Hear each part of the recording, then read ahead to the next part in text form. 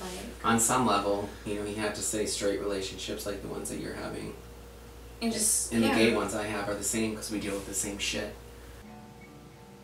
So do you like Charlie Chaplin?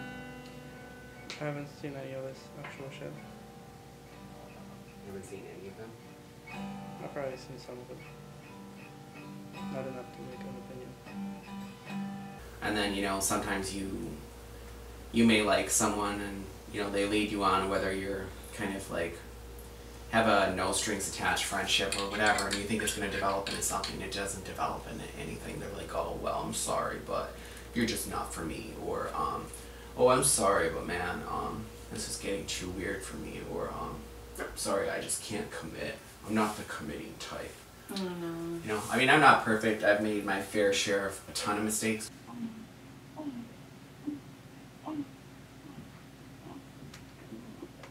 I'm saying, like, the guys I've went for have been completely narcissistic assholes.